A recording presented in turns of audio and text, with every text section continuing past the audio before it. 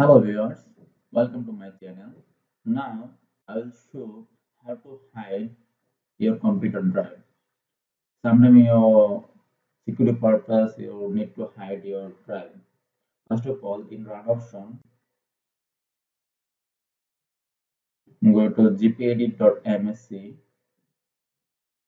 and open local group policy, then admission template, and then you find out the Windows component, then you scroll down and find out File Explorer,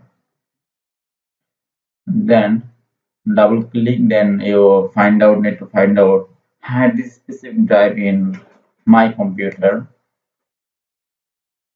then double click. Now have a not configured, then you enable, click enable, and then which drive you want to hide. Now I'm hiding my D drive, then select, then apply, then okay. Now check this is hide or not. Okay, this drive is hide. If you want to again you show this drive, same way you can active your drive.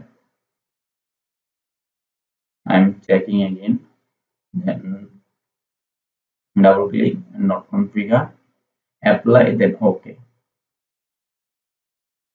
Then go to then refresh, then you can see my drive is shown.